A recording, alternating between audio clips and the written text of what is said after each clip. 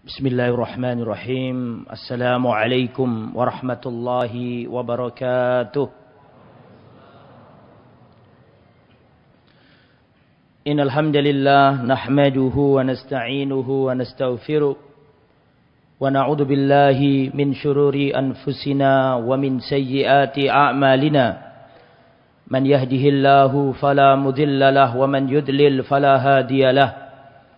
وأشهد أن لا إله إلا الله وحده لا شريك له وأشهد أن محمدا عبده ورسوله لا نبي ولا رسول بعده يا أيها الذين آمنوا اتقوا الله حق تقاته ولا تموتن إلا وأنتم مسلمون يا أيها الناس اتقوا ربكم الذي خلقكم من نفس واحدة وخلق منها زوجها وبث منهما رجالا كثيرا ونساء واتقوا الله الذي تساءلون به والأرحام إن الله كان عليكم رقيبا يا أيها الذين آمنوا اتقوا الله وقولوا قولا سديدا يصلح لكم أعمالكم ويغفر لكم ذنوبكم ومن يطع الله ورسوله فقد فاز فوزا عظيما أما بعد فإن أصدق الحديث كتاب الله وخير الهدى هدى محمد صلى الله عليه وسلم وشر الأمور محدثاتها وكل محدثة بدعة وكل بدعة ضلالة وكل ضلالة في النار وبعد إخواتي في الله rahimani wa rahimakumullah. Alhamdulillah kembali bertemu di masjid yang sangat kita cintai ini, Masjid Namira Lamongan. Semoga rawuhnya panjenengan ke tempat ini dicatat oleh Allah sebagai pemberat timbangan amal kebaikan di akhirat kelak. Dan semoga indahnya Masjid Namira ini masih lebih indah iman yang ada di dada-dada kita. Semoga kita yang hadir seperti yang disabdakan Rasulullah, sab'atun yudhilluhumullah fi dhillihi yauma la dhilla illa dhillu. Ada 7 golongan yang akan diberi naungan pada hari kiamat. Di antaranya adalah warajulun qalbuhu mu'allaqun bil masajid, orang yang hatinya bergantung di masjid. Mudah-mudahan kita termasuk yang akan mendapatkan naungan pada hari kiamat. Tak lupa pula kita ucapkan jazakumullah khairal jaza kepada seluruh jajaran pengurus Yayasan Masjid Namira wabil khusus Bapak Haji Helmi Reza. Semoga Allah Subhanahu wa taala senantiasa memberikan kesehatan bagi beliau dan juga seluruh jajaran takmir dan juga pengurus Yayasan Namira. Semoga apa yang sudah diupayakan demi tegaknya majelis ilmu, demi makmurnya masjid ini dicatat oleh Allah sebagai pemberat timbangan amal kebaikan di akhirat kelak. Amin ya rabbal alamin.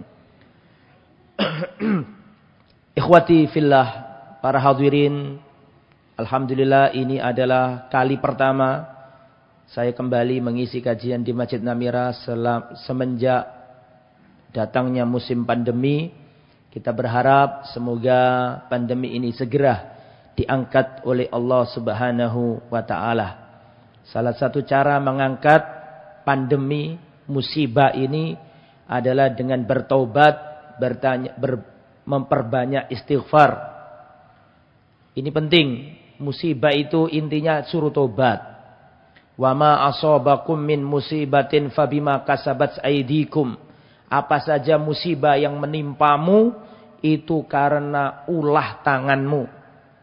Jelas ayatnya. Intinya kongkon tobat kabeh. Nek pengen segera selesai suruh tobat.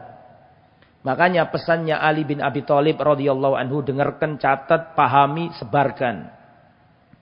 Ali bin Abi Thalib mengatakan, ma nazala bala'un illa bidzanbin wa ma rufi'a bala'un illa bitaubatin. Tidaklah turun musibah kecuali karena dosa, dan tidaklah musibah diangkat kecuali dengan tobat. Wis iku tok intine. Harus tobat. Dulu di zaman salaf ada seorang ulama terkenal zaman tabi'in, namanya Al-Imam Hasan Al-Basri rahimahullah. Imam Hasan Al-Basri berkata, dulu ada dari kalangan sahabat Nabi Seseorang berjalan tertusuk duri di kakinya. Seorang salaf dulu berjalan tertusuk duri di kakinya. Maka orang yang tertusuk duri tadi, ulama salaf tadi berkata, "Wallahi inni la'alamu annaki bidzanbin." Demi Allah, wahai duri, aku tahu tidaklah engkau menusuk aku kecuali karena dosa yang aku lakukan. Wa ma dzalamani rabbi azza wa jalla, karena Tuhanku tidak mungkin mendolimi aku. Itulah orang-orang soleh zaman dulu. Jangankan didatangkan corona, tertusuk duri saja, paham itu karena dosa. Paham ya maksudnya ya? Jadi intinya disuruh apa kita ini? Tobat, banyak-banyak istighfar, ngakui dosa. Nah, niku nggih. Bapak Ibu, insyaallah sejam ke depan atau insyaallah tidak sampai 1 jam, saya akan menyampaikan materi. Biasanya kan sahabat Nabi gitu. Pada pertemuan yang mulia ini saya akan menyampaikan riwayat sosok yang agung, ibunda kita semua, istri Nabi yang tercinta, Khadijah binti Khuwailid rahimahullah wa radhiyallahu anha. Kita semuanya sekarang akan mengenal sosok wanita yang paling berjasa dalam hidupnya Rasulullah. Sosok wanita yang paling berjasa terhadap Islam. Ibunda kita Ummul Mukminin Khadijah binti Khuwailid radhiyallahu anha. Hendaklah para wanita menjadikan suri toladannya, menjadikan idolanya adalah ibunda kita Khadijah. Buang tuh artis pop Korea, bintang Bollywood, Hollywood, tinggalkan semuanya. Wahai wanita Islam, tataplah ibundamu Khadijah binti Khuwailid. Belajarlah darinya keutamaan, kemuliaan, pengorbanan, perjuangan. Ajarkan kepada anak-anakmu, wahai wanita-wanita Islam. Ajarkan kepada putri-putrimu siapa sosok satu ini. Gunung yang agung, yang tidak terombang-ambing dengan adanya badai. Khadijah binti Khuwailid. Sekarang ini pemuda kita krisis idola. Krisis keteladanan. Maka perlu diungkap sosok-sosok hebat di dalam umat ini. Makanya saya senang nih Namiro mengadakan kajian tentang orang-orang hebat zaman dulu. Rasulullah, para sahabat, istri-istri Rasulullah. Itu perlu diungkap. Kenapa? Karena sekarang ini umat Islam krisis idola. Bingung cari idola. Maka lihat orang barat, jadikan idola. Lihat artis Korea, dijadikan idola. Bagaimana Islam ditolong oleh Allah kalau para pemudanya berkiblat pada artis-artis duniawi kayak gitu. Ajarkan kepada anakmu manusia hebat, para sahabat Nabi, istri-istri Rasulullah, agar hidup mereka punya arah, agar hidup mereka ngerti bahwa hidup itu berjuang, tidak melempem. Itu tanggung jawab sampean semuanya itu. Makanya kalau pelajaran sirah sahabat itu jangan dikira dongeng. Itu penting supaya kita ngerti bagaimana perjuangan para pendahulu kita. Agar tidak menjadi generasi yang memble. Tidak menjadi generasi yang bermental tempe. Tapi generasi yang bermental gunung. Seperti para pendahulu kita. Makanya harus dikupas tentang orang-orang hebat di kalangan umat Islam. Agar kita ini tidak krisis idola. Salah satu yang kita pelajari adalah ibunda kita Khadijah binti Khuwailid. Siapakah Khadijah? Khadijah adalah Ummul Mukminin, ibunda orang-orang beriman. Zaujatun Nabi sallallahu alaihi wasallam, istri baginda Muhammad sallallahu alaihi wasallam. Khadijah binti Khuwailid bin Asad al-Qurasyiyah al-Asadiyah. Wa hiya min afdhali nisa'il ummah. Ibunda kita Khadijah adalah manusia atau wanita terbaik. Saya ulangi ya. Wanita terbaik dari umat ini. Wulidat qabla amal fil bi khamsa asyrata sana. Beliau lahir 15 tahun sebelum tahun gajah. Berarti selisihnya beliau dengan Nabi berapa tahun? 15. Karena Nabi lahir pada tahun gajah, tahun di mana ada peristiwa tentara bergajah. Lah itu Khadijah 15 tahun sebelumnya itu lahir. Berarti lebih tua Khadijah berapa tahun? 15 tahun. Min a'dhami Quraisy syarafan. Orang Quraisy yang paling terhormat. Ya. Nasabnya tinggi. Hatta idza balaghat urifat bit-tahira.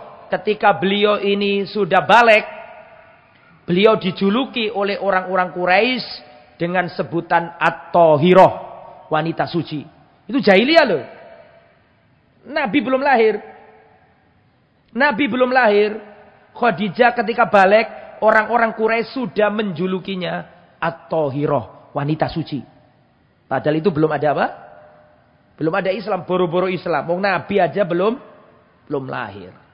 Sudah dijuluki At-Tahirah, wanita suci. Mengapa? Litarkiha makanat taf'aluhu nisaul jahiliyah. Karena Khadijah ini waktu jahiliyah, dia tidak melakukan apa yang dilakukan wanita-wanita jahiliyah pada zamannya. Jelas ya? Tolong dijawab, jelas nggih? Nggih. Gitu jawab sing semangat, sing nyampe no ya cek semangat. Jelas no mboten? Ngono, cuk meneng ae itu. Jadi Khadijah itu luar biasa. Semua orang melakukan ritual-ritual jahiliyah, dia enggak ikut. Wanita-wanita jahiliyah itu bertabarruj. Wa qarna fi buyutikunna wa la tabarrujna tabarrujal jahiliyatil ula. Wahai wanita-wanita, kerasanlah di rumahmu, betahlah di rumahmu. Jangan kalian bertabarruj seperti wanita-wanita jahiliyah. Jadi dulu wanita jahiliyah itu membuka aurat, tari-tari perut, musik-musik. Dulu orang Arab wanita jahiliyah itu kalau tawaf mengelilingi Ka'bah, mereka itu telanjang bulat. Saya enggak mengatakan telanjang kotak. Telanjang apa? Bulat. Wis gak pakai kelambi belas. Zaman jahiliyah itu. Terus wanitanya itu kalau tawaf, rambutnya yang panjang itu ditaruh di depan untuk menutupi payudaranya sambil tawaf. Itu jahiliyah. Makanya ketika Fathu Makkah, ketika Rasulullah membebaskan kota Makkah, di antara maklumatnya Nabi adalah wala yatufu bil baiti uryana. Tidak boleh tawaf di Ka'bah telanjang seperti jahiliyah dulu. Itu artinya wanita-wanita zaman jahiliyah itu tidak menjaga apa? Auratnya. Lah Khadijah ini meskipun hidup di jahiliyah, tapi nggak mau ikut-ikutan jahiliyah. Itu Khadijah, Sayyidatuna Khadijah.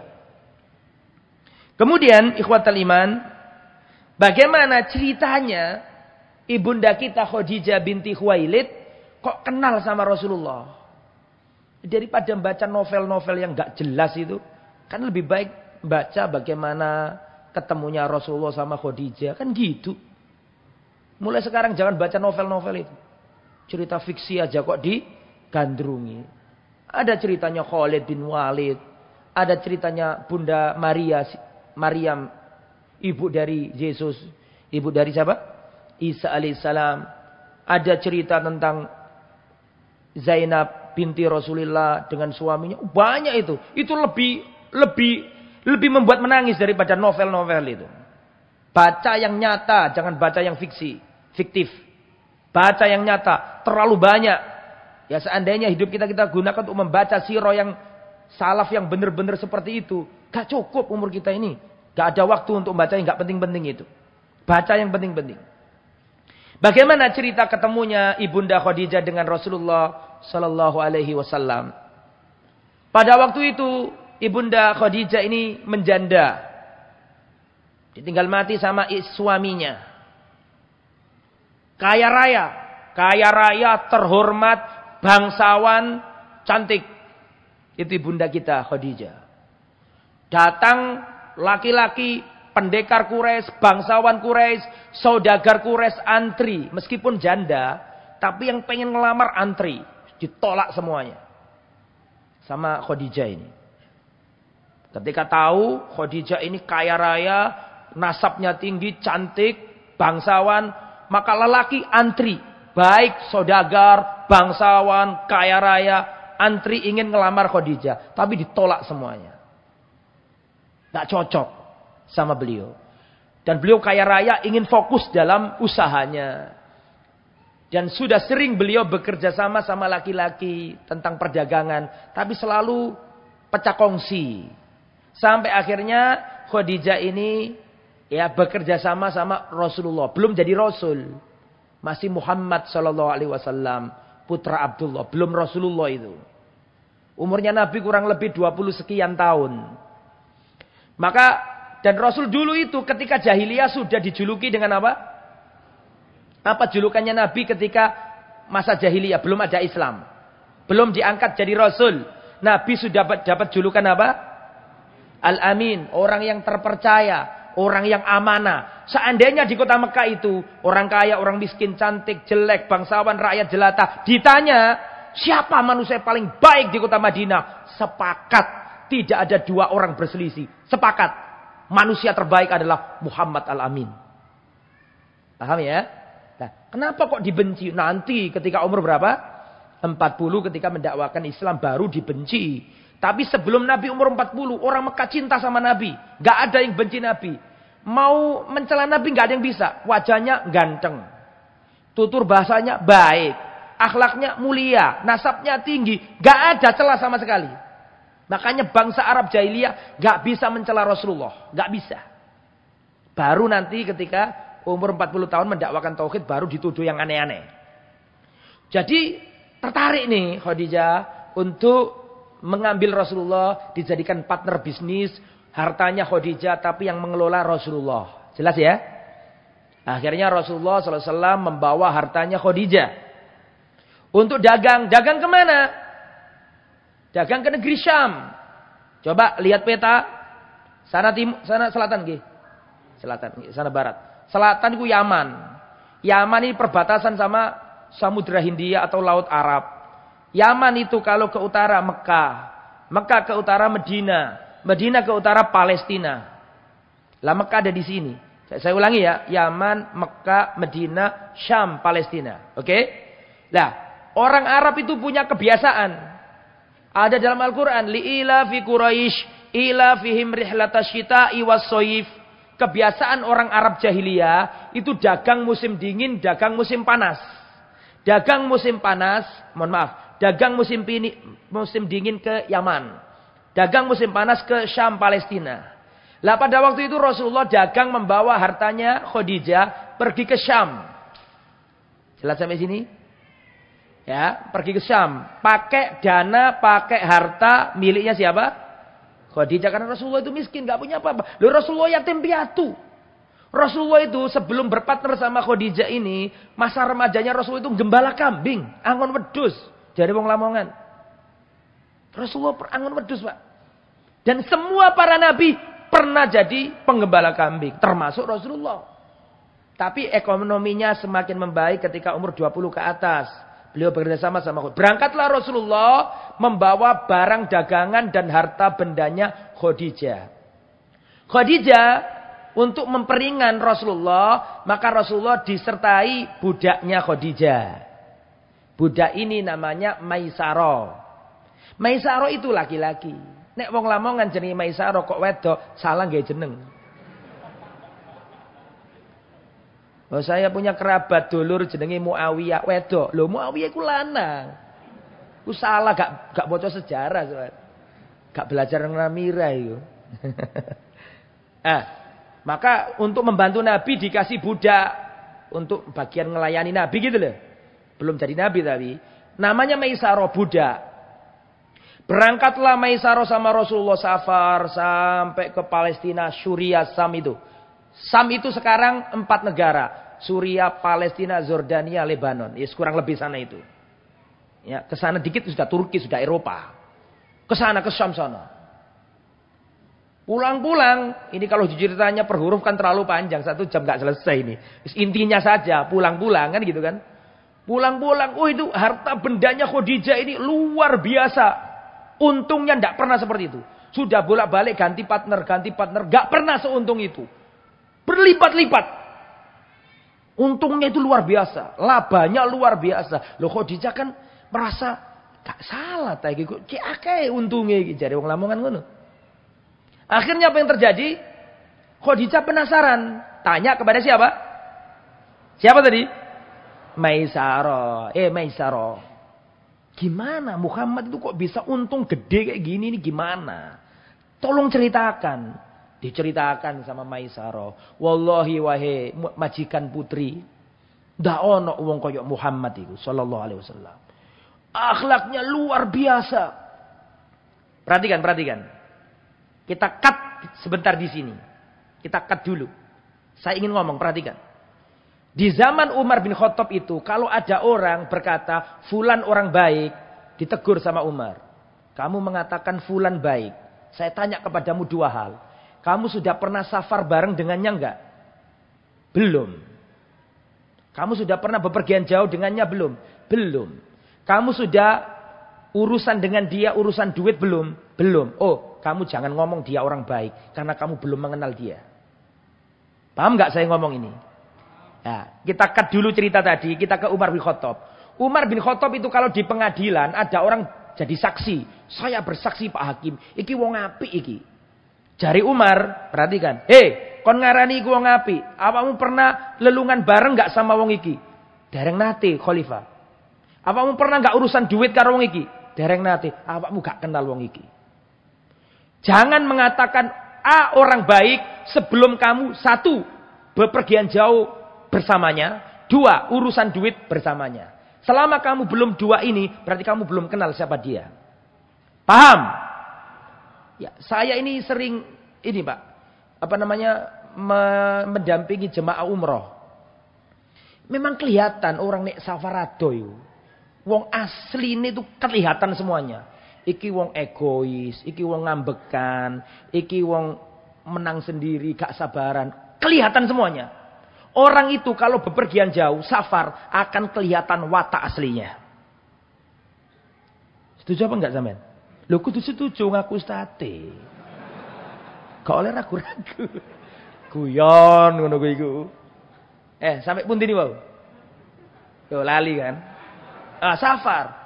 Jadi nek wong safar itu akan kelihatan wujud aslinya, Pak. Karakter aslinya egois, mau menang sendiri, ngambekan. Itu kelihatan itu.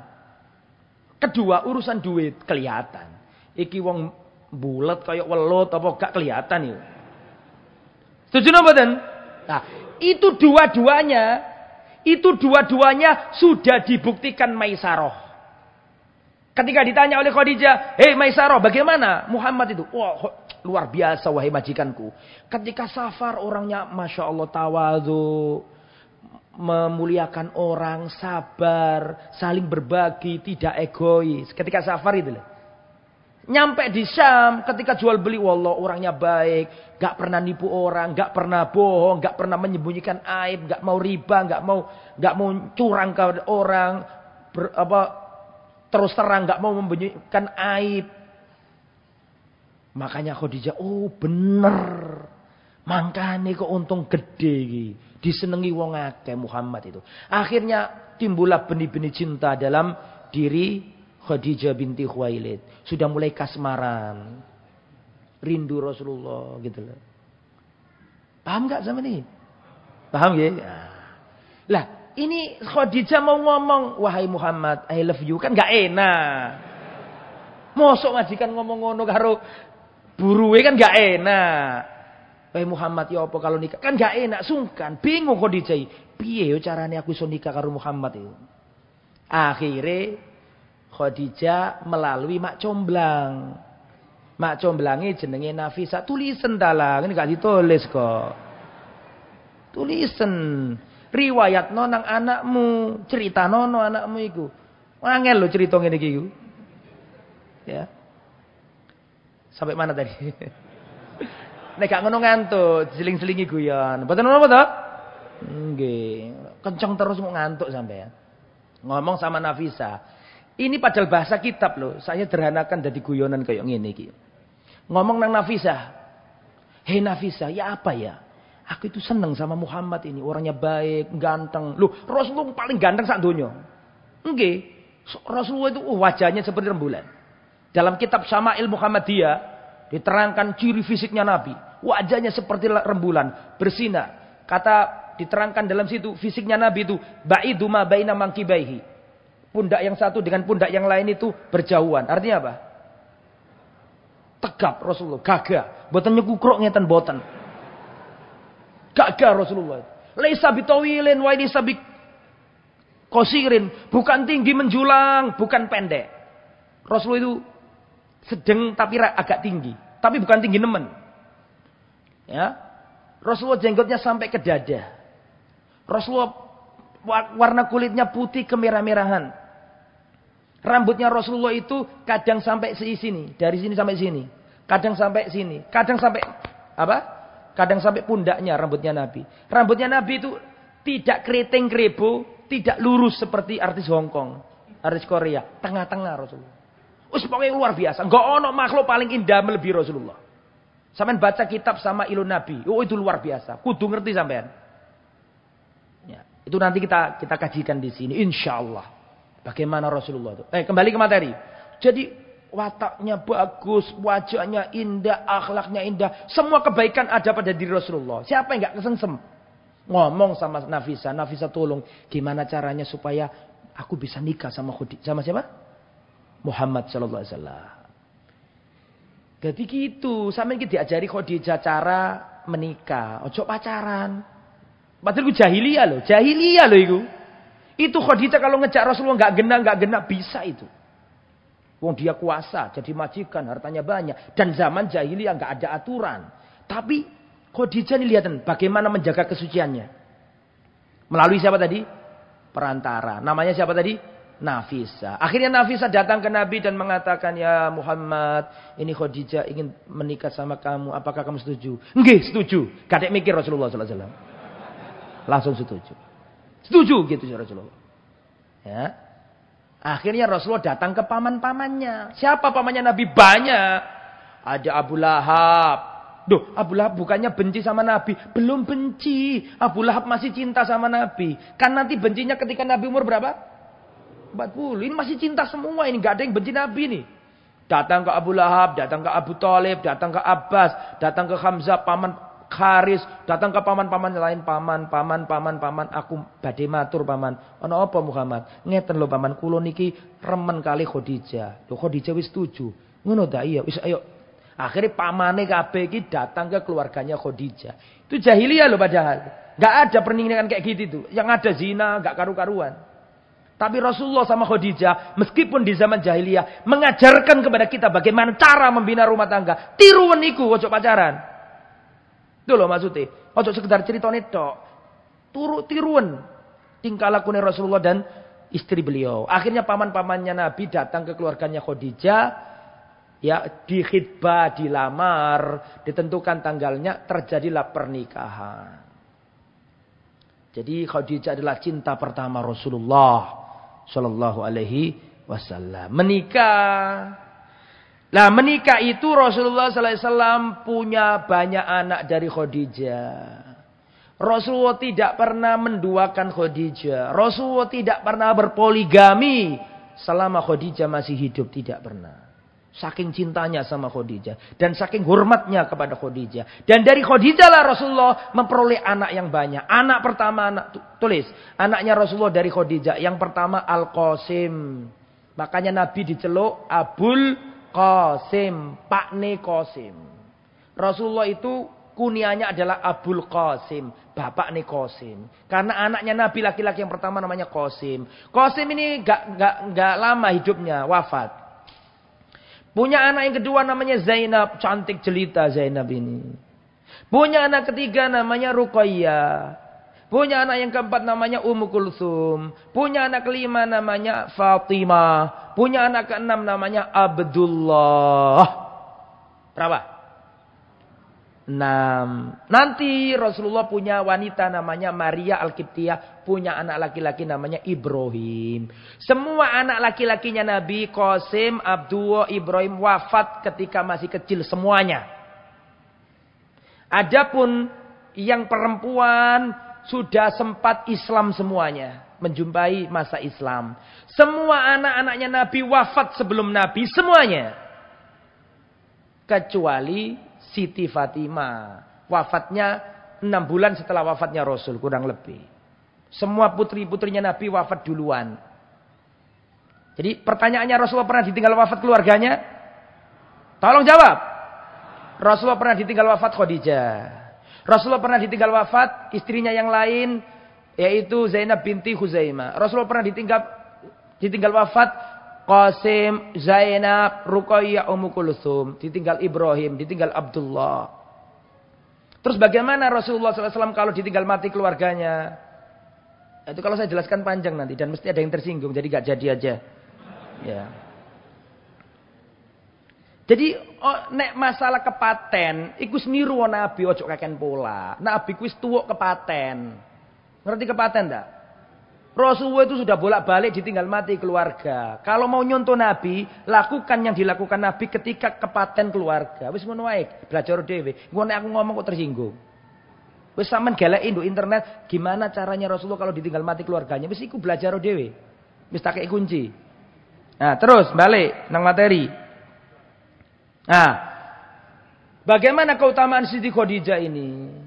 Ketika Rasulullah SAW diangkat jadi Rasul, ini perannya Khadijah sangat penting ya jamaah. Nabi itu ketika mulai umur 40 tahun, Allah Subhanahu Wa Taala menjadikan Nabi ini sering termenung. Saya ulangi nggih. Rasulullah itu ketika umur 40 tahun atau menjelang 40 tahun, Allah menjadikan Rasul ini suka menyendiri. Suka termenung. Memikirkan, lihat sana orang nyembah berhala. Lihat sana ada orang ngubur bayi wanita hidup-hidup. Lihat sana orang ini berzina dengan ibu kandungnya. Lihat keadaan yang luar biasa itu. Membuat Nabi itu dijadikan Allah cinta untuk menyendiri. Untuk memikirkan kejadian-kejadian itu. Paham ya maksud saya ya? Nah, jadi menjelang umur 40 tahun itu Allah menjadikan Rasul ini suka menyendiri. Akhirnya Rasulullah pamit kepada Khadijah. Khadijah, aku ingin menyendiri di Gua Hira. Perhatikan ya. Ini ada banyak faedah ini. Perhatikan. Aku ingin menyendiri di Gua Hira. Apa yang dilakukan Khadijah? Nepak-nepakno barangnya Nabi. Dibungkus-bungkuskan makanan, lauk. Disiap-siapkan Khadijah. Karena lihat suaminya mau menyendiri. Mencari hakikat kebenaran ini. Coba istri zaman saiki. Dek, aku pengen iktikaf, Dek. 10 dino nang masjid. Mangan apa Mas sama nang iktikaf itu? Nggih napa mboten? Iya, jenenge gak ngerti wong Lamongan wedok-wedok iku. Tapi Khadijah ini malah nepak-nepakno, Pak. Disiapkan, dirangselno wis sampai ngena bagus dibawa Rasulullah ke Gua Hira. Bermalam-malam Rasulullah menyendiri, kok lihat kaumnya seperti ini, nyembah patung, ngubur hidup anak wanita perempuan, ada yang mutus silaturahim, ada membuat patung, memutuskan silaturahim, berzina dengan apa atau menikahi istri dari ayahnya, gak karu-karuan. Kehabisan bekal Rasulullah balik, dikasih bekal lagi sama Khadijah, Rasulullah balik ke Gua Hira, sampai datanglah apa yang akan datang ini. Perhatikan. Pada waktu itu bulan Ramadan. Rasulullah menyendiri merenung di Gua Hira. Datanglah malaikat Jibril. Malaikat Jibril mengatakan, ya Muhammad, ikra. Muhammad, ikra. Apa artinya ikra? Dalam? Bismillah. Ikra artinya apa? Bacalah. Ikra ya Muhammad. Bacalah ya Muhammad. Nabi mengatakan, ma'ana biqori'in, aku gak bisa baca. Akhirnya Rasulullah didekap oleh malaikat Jibril sampai hilang tenaganya Nabi. Terus dilepas. Ikra, bacalah Muhammad. Nabi Muhammad berkata lagi, ma'ana biqori'in, aku ini gak bisa baca. Didekap lagi sampai 3 kali. Baru dilepaskan sama siapa? Jibril. Kemudian Jibril berkata, Iqra bismi rabbikal ladzi khalaq, khalaqal insana min 'alaq, Iqra wa rabbukal akram alladzi 'allama bil qalam, 'allamal insana ma lam ya'lam. Ketakutan Rasulullah tuh, makhluk aneh dapat wangsit dari langit yang enggak jelas seperti itu, langsung Rasulullah turun, ketakutan. Sampai datang ke rumahnya, membuka pintu, kemudian Rasulullah mengatakan, Zammiluni, zammiluni, selimutilah aku, selimutilah. Rasulullah menggigil kedinginan, ketakutan. Khadijah dengan tenang menyelimuti Rasulullah SAW. Ketika sudah reda, baru ditanya, ada apa wahai suamiku? Perhatikan. Perhatikan setiap apa yang saya sampaikan. Ada apa wahai suamiku? Kata Rasulullah, inni khasyitu ala nafsi. Aku khawatir dengan apa yang menimpa diriku ini. Gak tahu ada apa. Saya melihat makhluk yang aneh. Saya dapat ucapan. Iqra' bismi rabbikal ladzi khalaq khalaqal insana min 'alaq. Iqra' wa rabbukal akram alladzi 'allama bil qalam 'allamal insana ma lam ya'lam. Aku ketakutan. Lihat apa kata Khadijah. Oh, ini gak mungkin dimiliki kecuali orang cerdas. Gak mungkin orang bisa ngomong seperti ini kecuali orang yang cerdas. Apa yang dikatakan Khadijah? Khadijah mengatakan, wallahi la yukhzikallah abada. Demi Allah, Allah tidak akan menghinakanmu selama-lamanya wahai suamiku. Perhatikan, arju antakuna nabiyya hadhil ummah. Aku berharap engkau menjadi nabinya umat ini. Itu kalau gak wanita cerdas gak mungkin bisa ngomong itu. Iku nek wong goblok ngomong ini, ojo-ojo gendruwo iku. Ngono. Nggih napa mboten? Lho nggih. Ojo-ojo iku sundel bolong sing nekani sampean. Wis mangkane ta ojo rono meneh sama iki lapo. Ngelek kaken pola nang dukur-dukur gono. Iku nek wong wedok zaman saiki. Khadijah ndak memberi motivasi, tidak membuat mundur Rasulullah. Arju antakuna nabiyya hadhil ummah. Saya berharap engkau menjadi nabinya umat ini. Itu jahiliyah loh. Wong jahiliyah iso ngomong ngono wis luar biasa iku. Wong nyembah patung kabeh kok malah nabi. Arju antakuna nabiyya hadhil ummah. Aku berharap engkau menjadi umat nabinya umat ini. La yuzikallah abada. Allah tidak akan menyanyiakanmu wahai suamiku. Innaka latasilur rahimah. Engkau selalu nyambung tali rahim. Engkau membantu orang yang susah. Menolong orang yang didolimi. Engkau memuliakan tamu. Engkau berbuat baik. Gak mungkin orang Allah menghinakan dirimu. Gak mungkin. Tenang. Saya akan membawamu kepada sepupuku. Akhirnya setelah itu Rasulullah diajak Khadijah menemui sepupunya. Sepupunya ini adalah Waraqah bin Naufal. Siapa Waraqah bin Naufal itu? Waraqah bin Naufal ini orang yang hidup di zaman jahiliyah tapi nggak ikut jahiliyah. Siapa Waraqah bin Naufal? Orang yang bisa membaca Taurat, bisa membaca Injil dan dia itu beragama Kristen. Kristen yang unitarian karena Kristen pun macam-macam. Ada Kristen Trinitas, nek tak ceritani iki awakmu iki. Tapi yang dipegang oleh siapa tadi? Waraqah itu Kristen yang unitarian. Yang mengakui tauhid, yang mengerti bahwa Nabi Isa itu bukan Tuhan tapi apa? Yang masih murni. Saya dulu pernah cerita di tempat ini, di Masjid Namira yang kita cintai ini, saya pernah nyampaikan dulu kisahnya Salman Al-Farisi. Masih ingat enggak? Di antara gurunya Salman Al-Farisi ada yang ngomong, sudah selesai anakku, agama Kristen sudah diacak-acak, akan datang Nabi terakhir akhir zaman. Masih ingat kisah itu? Berarti ada enggak pendeta Nasrani pada waktu itu yang masih murni? Masih ada kan gitu kan. Di antaranya ya ini Waraqah bin Naufal. Akhirnya Rasulullah diajak istri yang tercinta, yang wawasannya luas, yang ngerti ini diajak ke. Loh, perhatikan. Sampai di sini saya stop dulu. Zaman dulu kalau ada apa-apa yang dijadikan referensi oleh orang kafir jahili itu bukan Waraqah. Tapi dukun, para penyihir. Dulu saya cerita di Namira, dulu eyangnya Nabi namanya Abdul Muthalib punya anak Abdullah, pengen nyembelih Abdullah, masih ingat kisahnya? Terus datang ke dukun, gimana caranya untuk gak jadi nyembelih anak itu loh. Ojo paksa aku cerita meneh. Tahu cerita niku. Intinya perhatikan, intinya zaman dulu itu jahiliyah itu yang menjadi referensi utama kalau ada kemelut, ada hal-hal yang gak jelas itu para dukun, para tabib kan gitu. Paham ya? Tapi lihat, ini kalau gak wanita cerdas gak mungkin. Rasulullah diajak kemana? Ke Waraqah bin Naufal. Orang yang bisa membaca kitab Taurat dan Injil. Maka dibawa ke situ. Wahai sepupuku, dengarkan dari suamiku apa yang menimpanya. Rasulullah ngomong. Aku ketemu makhluk seperti ini. Aku dibacakan Iqra, aku gak bisa membaca. Aku dikasih ucapan Iqra bismi rabbikal ladzi khalaq khalaqal insana min 'alaq. Iqra wa rabbukal akram alladzi 'allama bil qalam 'allamal insana ma lam ya'lam. Didengarkan dengan seksama sama siapa tadi? Waraqah ini wong sing sebek. Sudah tua, buta, tapi orangnya baik, orangnya zuhud, ngerti agama. Diceritani Rasulullah dari A sampai Z. Akhirnya Waraqah ngomong. Waraqah mengatakan, hadan namus alladzi unzila ala Musa. yang datang kepadamu itu adalah namus, Jibril. Sebagaimana dulu dia datang kepada Nabi Musa. Akhirnya Waraqah ngomong, seandainya hidupku panjang. Seandainya hidupku panjang, nanti aku akan membelamu ketika kaummu mengusir dirimu. Cuf, ini ramalan, bukan ramalan. Ini firasat orang berilmu ini. Ketika diceritani Nabi dari A sampai Z, kata Waraqah, yang datang kepadamu itu Jibril. Seperti dulu yang datang kepada siapa? Nabi Musa. Seandainya umurku panjang, aku akan membelamu ketika kaummu mengusir dirimu. Oh, kaget Rasulullah. Loh, kaumku mengusir aku. Gak salah tadi. Saya mau tanya, pada waktu itu orang Mekah semuanya cinta Nabi enggak? Cinta, enggak ada satupun. Saya ulangi ya, enggak ada satupun orang bisa membenci Nabi. Saking apiknya akhlaknya Nabi. Jelas kan?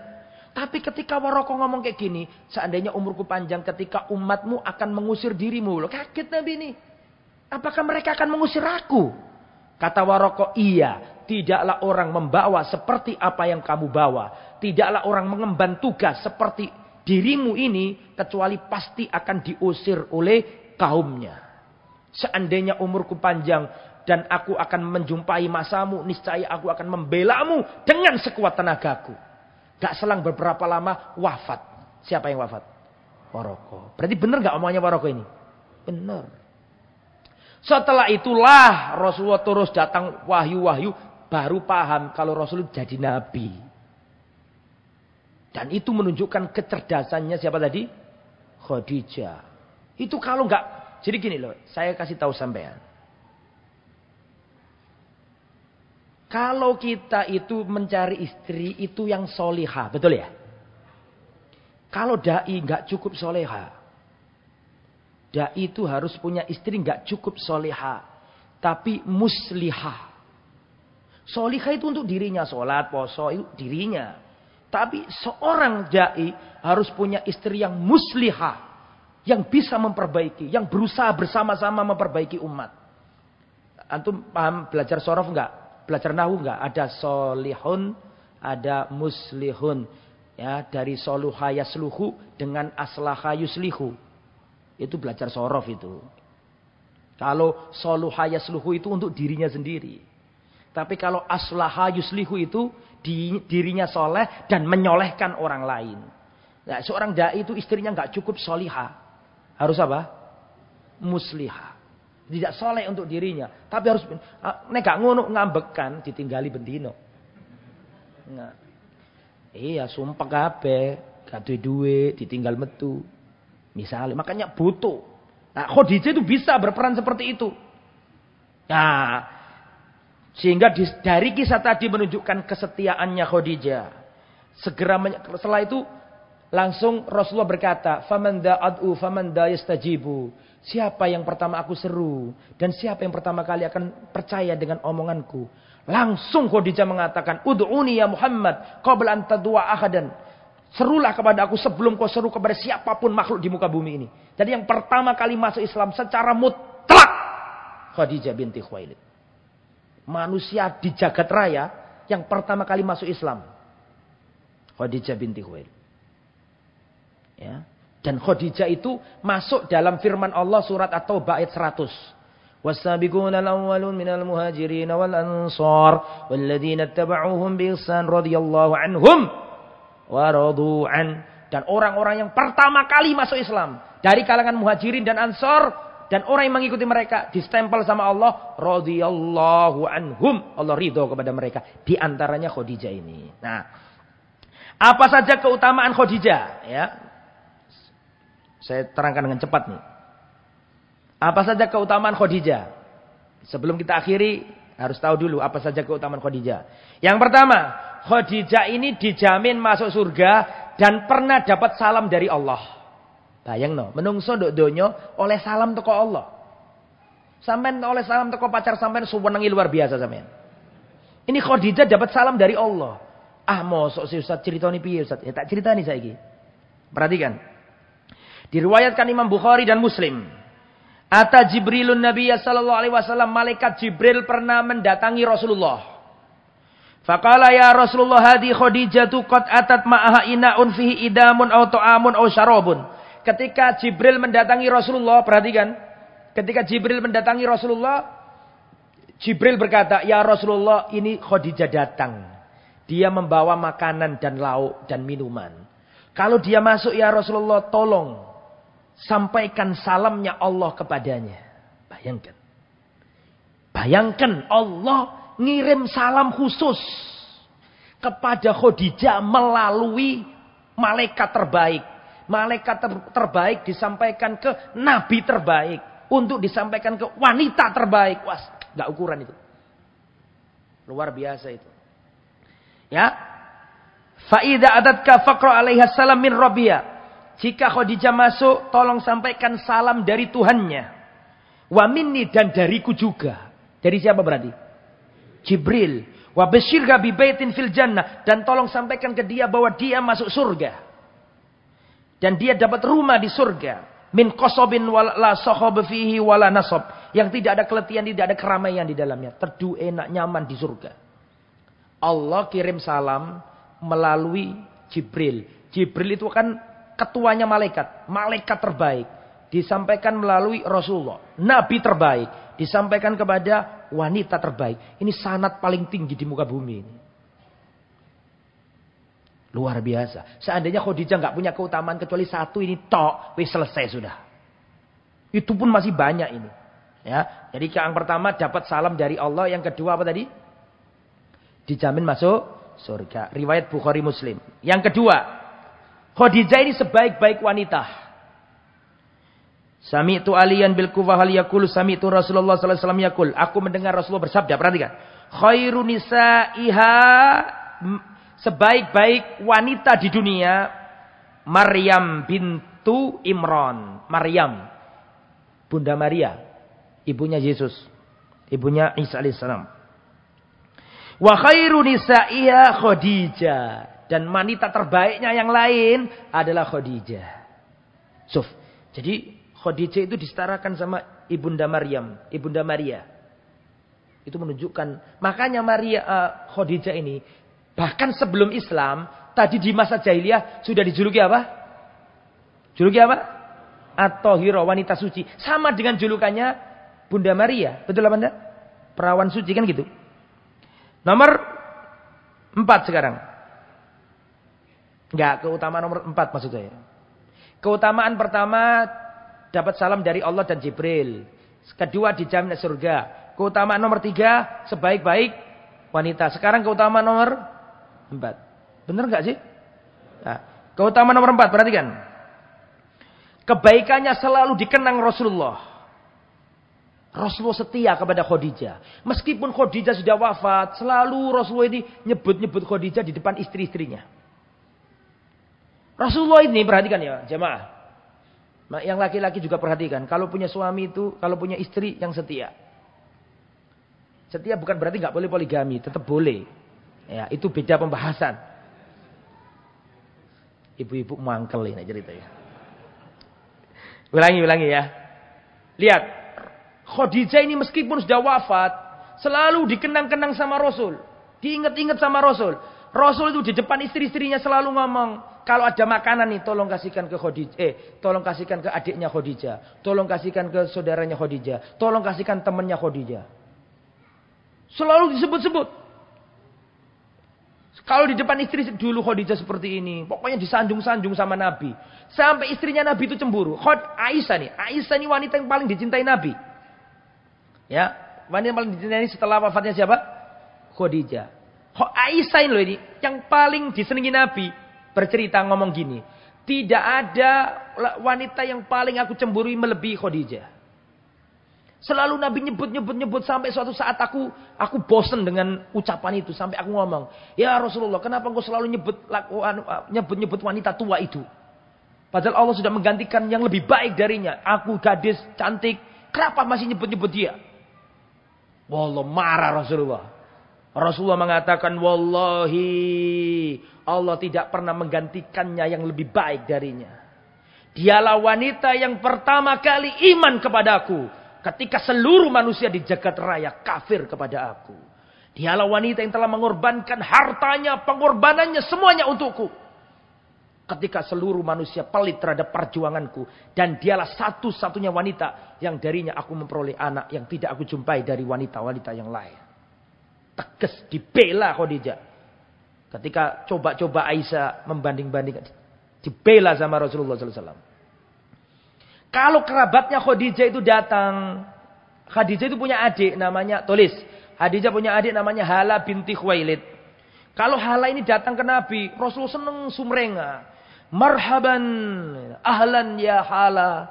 Selamat datang wahai Hala, adiknya Khadijah. Senang Rasulullah itu. Rasulullah senang sama keluarganya Khadijah. Sampai waktu mati pun diingat-ingat terus kebaikannya. Dan Rasulullah selalu mengingat-ingat kebaikannya Khadijah. Nah itu ya. Itu nomor berapa itu? Nomor 4. Dan Rasulullah itu selalu ditemani Khadijah dalam suka dan duka. Saya pernah ceritakan di tempat ini mungkin 2 tahun yang lalu. Rasulullah pernah mengalami pemboikotan orang kafir Quraisy. Rasulullah dan seluruh Bani Hashim, keluarga besarnya Nabi, diboikot di lembah. Masih ingat kisah itu? Ingat enggak? Ingatlah yang ingat, lupalah yang lupa. Dan saya enggak mau ngulangi lagi. Kisah panjang itu. Jadi Rasulullah itu pernah diboikot oleh kafir Quraisy dan keluarga besarnya. Bani Hashim. Yang kafir maupun yang mukmin. Ya, karena keluarganya Nabi membela Nabi meskipun kafir. Seperti Abu Thalib. Abu Thalib kan kafir. Tapi membela Nabi. Diboikot sama kafir Quraisy. Hidup di lembah. Perhatikan, hidup di lembah. Diboikot. Mau beli, gak ada yang mau juali. Mau jualan, gak ada yang membeli. Jadi Rasulullah dan keluarga besarnya itu ada di lembah. Mereka kelaparan. Itu Khadijah menemani Nabi. Padahal dia orang kaya loh. Kalau dia nggak mau cerai, dia ngurus dirinya sendiri bisa. Wong dia itu bukan Bani Hashim. Tapi saking setianya Nabi, meskipun dia itu orang bangsawan, rela bersama Nabi di lembah itu. Itu wanita-wanitanya kelaparan. Kalau malam tuh, dengar-dengar suaranya wanita sama bayi-bayi menjerit-jerit karena kelaparan di tempat itu. Gak ada makanan. Sampai Rasulullah dan keluarganya makan dedaunan. Sampai pecah-pecah apa namanya? Diboikot sama kafir Quraisy. Dan itu Khadijah setia menemani Rasulullah sallallahu alaihi wasallam. Makanya ketika Khadijah wafat ketika Nabi umur 50 tahun. Berarti Aisyah umur berapa? Khadijah umur berapa? Khadijah wafat ketika Rasulullah umur 50 tahun. Berarti Khadijah wafat umur 65. 65 itu Hijriah ya jamaah. Perhatikan omongan saya. 65 itu kalender Hijriah. Kalau dikonversi ke Masehi, nggak sampai 65. Sampai yang ngomong Jawa-Jawa kan ngomong, Alhamdulillah Ustadz, umur saya sudah 65. Kalau dikruskan ke Rasulullah sudah bonus 2 tahun. Keliru ngomong miku. Tak ajari, cek salah meneh. Rasulullah itu wafat kalau ikut penanggalan Masehi, itu nggak sampai 63. 63 itu kalender Hijriah. Sudah paham nggak? Kalau dikonversi ke Masehi, Nabi itu cuma 61 tahun kurang lebih. Loh, kan ini kan gak tahu dono gak roh apa bukan? Ya. Nabi itu 63 tahun itu kalender apa? Atau penanggalan apa?